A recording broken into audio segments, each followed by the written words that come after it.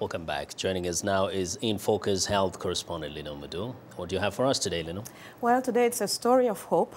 The number of acid attacks against women is growing in many South Asian nations. But the crime that causes human skin to melt is not limited to Asia or to women.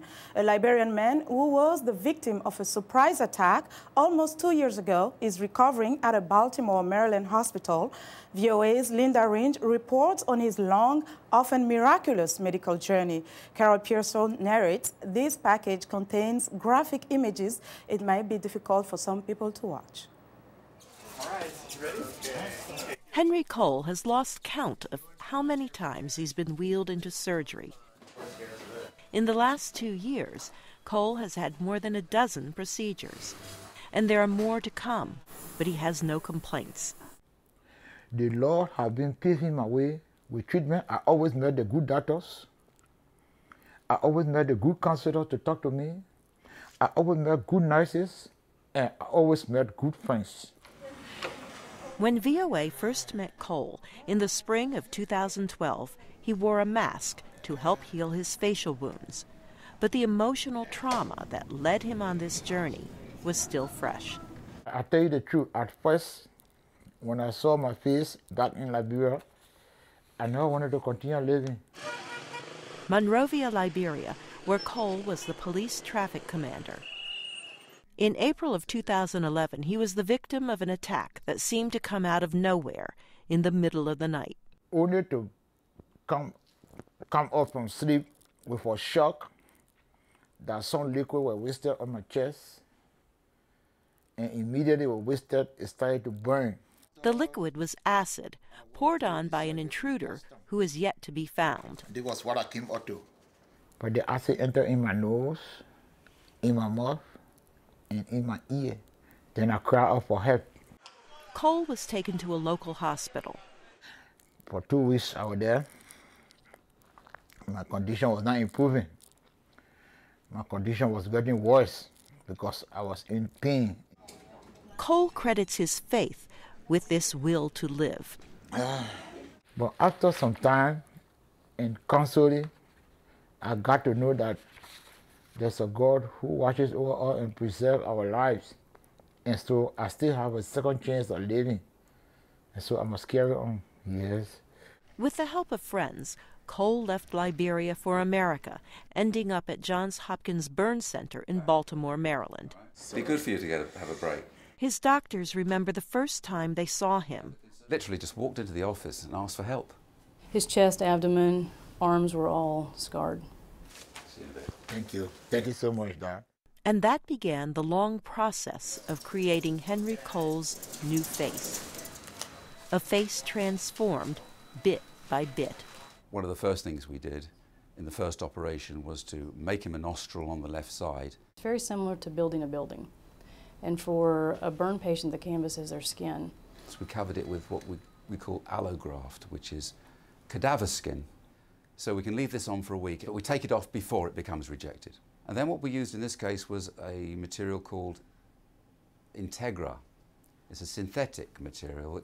Then after 3 weeks, we can peel off the top layer, and we can take some skin from a different part of his body that isn't burnt, and we use that to cover.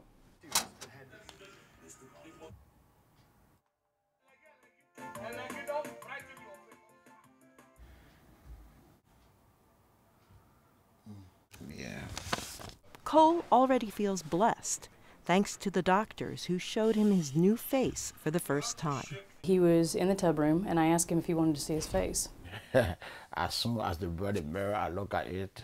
And then he reaches up, and he's got a tear coming out of his eye. I sprung on her and gave her a big hug.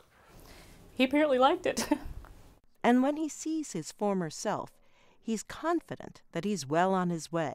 I'm not far from being like this. I'm very close.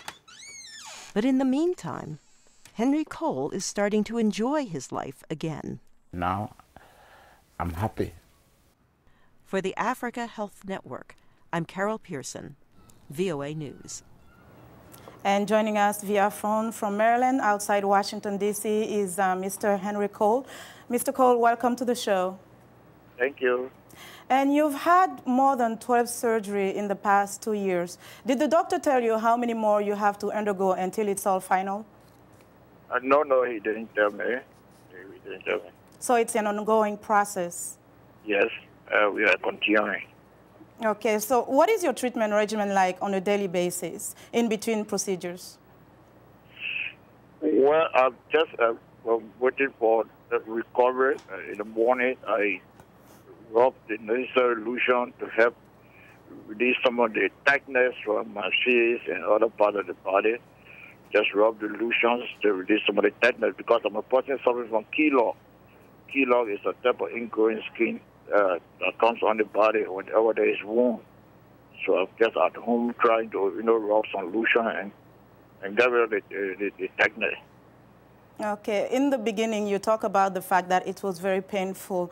How does it feel now? Do you still feel a lot of pain? No.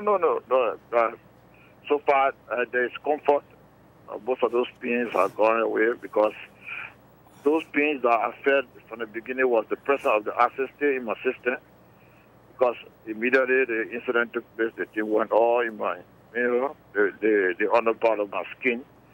And begin to cause some damages, so that was the cause of the pain. But after some medication, the pain subsided, and glory be to God. And Mr. Cole, most burn victims have to deal with the change of physical appearance. How do you deal with yours? Well, on a daily basis, I learn to cope with it because as I improve, the look from people begin to change. Because at first, whenever I go all the way to the shopping center, you find people staring at me, and I know with amazement. But now I feel that there's a little improvement, and so the look from people's faces, it gives the expression that, things are getting online. Thank God. And you said thank God. What keeps you going? Is it your faith or the support that you're receiving? I got burns from my stomach up to my face. But the chemical waste from my stomach, from my chest, the middle part of my chest, and flash to my face because I was lying flat on my back. Yeah.